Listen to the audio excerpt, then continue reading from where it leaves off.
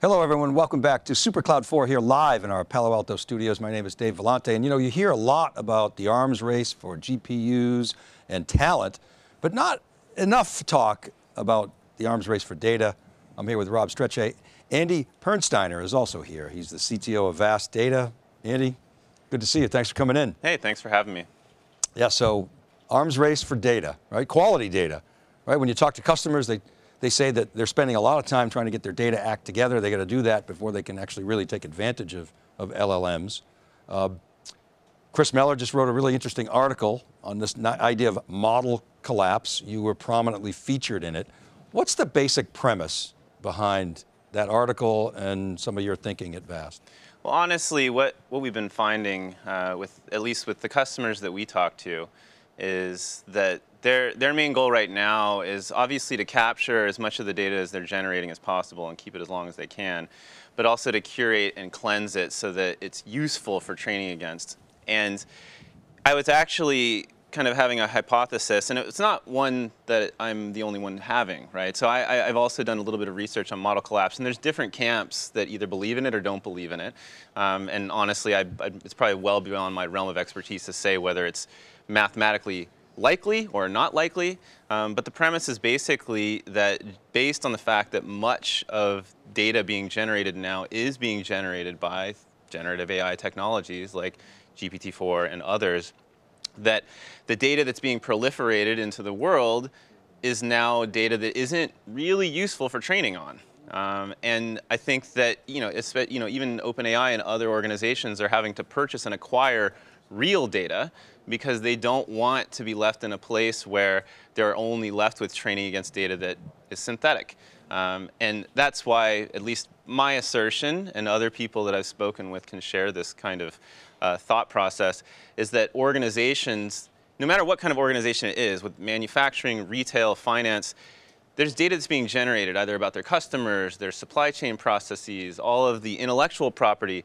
That's real data, and it can be used either to generate models that they can then use to improve their processes, but ultimately, the way that I see it is that they're going to start creating data products.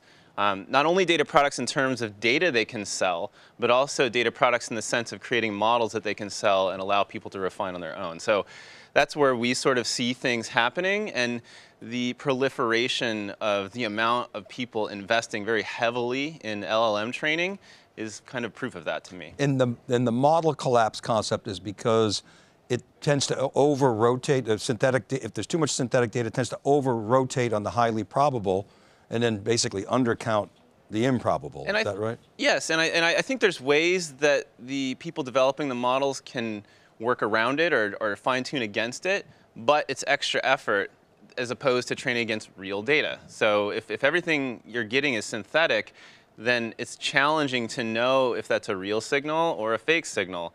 And it's very easy to get bias into the models. It's very easy for the models to become polluted over time. And I think that's one of the challenges to prevent model hallucinations especially, is that the input has to be quality. It can't be something garbage.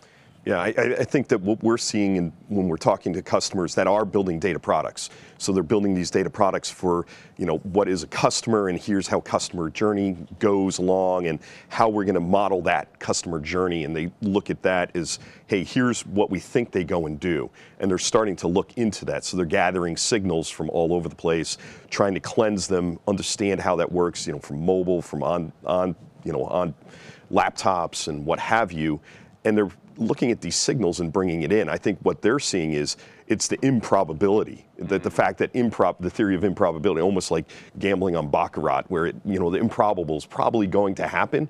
So if you keep going down that path, and I think to your point about model collapse, that seems to actually validate that, right? The improbable is what you're really looking for, because that's when people are exiting, saying you're abandoned shopping cart or something like that. Right. Are you seeing, as VAST really is underpinning a lot of these large AI cloud service providers now, are you seeing them get into that data cleansing business and leveraging the platform that you guys have? I think they are. The evidence that we see is that a lot of the effort, imagine it this way, you're going to go rent GPUs from a cloud service provider, whether it be someone like CoreWeave or G42 or Lambda or any one of these new sort of AI-focused cloud service providers. Your goal as someone who's paying money for something is to only pay for something you're actually using as much as possible. And the challenge is that to get data to a state where you can actually use it for training is very difficult. And you don't want to waste all of your time where you're renting these precious GPU hours spent cleansing and prepping the data. So a lot of effort right now is focused on that area. There are technologies that can actually leverage GPUs to do data prep and ETL. And so that's another area where we're seeing people start to try and refine their processes to make it so they get the most out of these GPUs. Because not only they're expensive, or they can be expensive at scale, but they're also somewhat hard to come by. And so when you're in the state where it's hard to get something and it costs a lot of money, you better be ready for it when you have it. Right? So you guys have had some success with these specialized cloud service providers. You mentioned CoreWeave, and I think you just signed up some others recently, hit the news. I think that's public. Yeah. It is, otherwise I'm not allowed to say it. So, okay, so explain why these sort of emergent CSPs are more viable than the cloud CSPs? Is it because the traditional big cloud players are so sort of virtualization focused? One system, many customers. Can't they pivot to be as good as a specialized? Explain your thinking on that. I think they can do that to some extent, and I think what it comes down to is scale, right? So I was recently speaking in London at a talk. And it's all data scientists, data engineers, and people who are, in theory, involved in AI, deep learning, and machine learning. And the track that we were on was a generative AI track. And so I asked everybody if they knew what an H100 was, which is one of NVIDIA's most popular GPUs, and nobody knew what it was. Really? So there's this big disconnect between people who are practicing and using the infrastructure, but what I think is happening is the people, especially at that conference, they're focused on smaller scale projects. They're just getting started. And so I think for those cases, you can get started pretty much anywhere. You can get started on your laptop. You can get started in one of the major cloud service providers without having to go to one of these specialized ones. But once you find that you're having to scale the amount of data that you're training and the number of GPUs and the orchestration required to keep all of that running in concert, that's where you need somebody who's more specialized in it. The networking requirements alone to do deep learning training are well beyond what most of the cloud service providers, the general purpose ones, have built for. They built for a general purpose world for everybody running all types of applications at once. They didn't build for people running these super high performance, very I/O intensive deep learning projects. It just wasn't in their thought process. That doesn't mean they can't build these things out. But it is also something where they have to also protect their existing customer revenue and not sort of bifurcate their position. So we see the new AI-focused cloud service providers as being the ones who can bring scale in a way that allows enterprises and commercial entities the ability to deploy AI and machine learning without having to go build the infrastructure themselves. Obviously, we have been an infrastructure-focused company for several years, and we typically sell directly to customers, but we're very excited to work with these new cloud service providers because it kind of gets the customers that are trying to start and deploy large-scale AI projects, it gives them the ability to do so without having to go and build it all themselves. That was something else that you talked about to Meller, Chris Meller, was the need for turnkey solutions. And so this is something that Rob and I and George have been sort of kicking around, is that need for turnkey, integrated versus sort of a more modular approach. And when you see all the action around things like Iceberg and Delta and Hootie and these different data types, there is that sort of modular stack that's emerging and potentially quite competitive, versus the sort of integrated approach that you're, I think, espousing. Maybe you could talk about that a little bit and help us understand your point of view. Well, so the three technologies you mentioned are relatively focused on analytics. Delta, Iceberg, and Hootie are all effectively table formats on top of the Parquet file format. Yep. Traditionally speaking, are deployed on on cloud storage offerings, AWS S3, Google Cloud Storage, as well as Azure ADLS. And so I think that there is a distinction though. So those are very heavily focused on analytics, which means the data has to be structured to get into it in the first place. Whereas a lot of the LLM-based sort of deep learning projects, and of course all the multimodal projects, are focused on unstructured data to start with. And so I think that the platform that we've developed has the ability to do both. And I think that as customers start to learn more and more about how to actually do unstructured deep learning, they're going to need a platform that can handle both.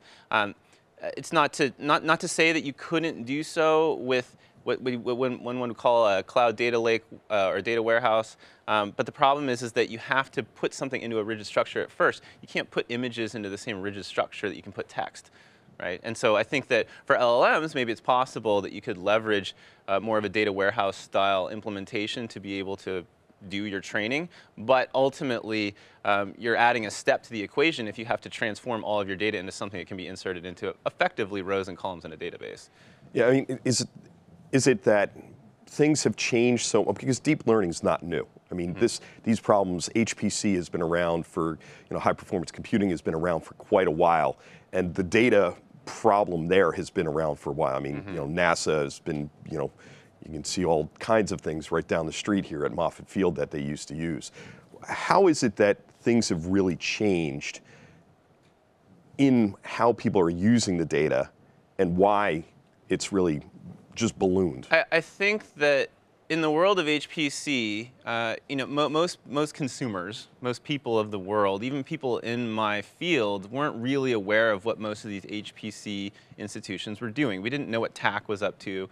You knew to some extent what NASA was doing just because of their name, but behind the scenes, nobody really knew what they were up to. I think the difference now is that the data that people are training against and the types of insights they're deriving are from everyday real world data that everybody is generating. And so I think that's one of the big differences. It's almost like, if you would go back a couple decades before the iPhone existed and you introduced technologies like you're seeing now, it would be so foreign to people that it wouldn't make any sense to them. It would be in the back world of HPC or some very specialized place. But now that the human psyche is prepared for seeing these revolutions in technology, and the data that's being trained against is data that they understand. It's data that comes off of the cars that they drive or the pictures they take or the calls that they're on.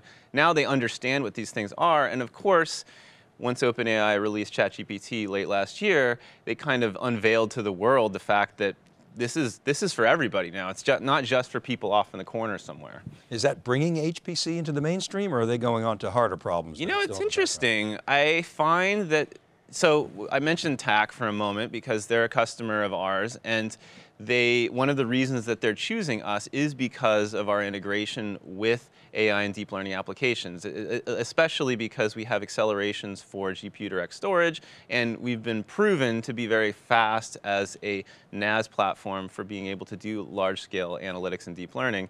And they're finding that most of the research organizations that use their platform are clamoring for GPUs. They're being used for training and testing, and so whether they want it to or not, I'm sure they want to because they just like to get big grants and get bigger and bigger systems, they are being pulled into this world. And I think the classical HPC engineers, for them, oftentimes it's just another type of CPU, right? It's a GPU, okay, it has a different letter at the front of it.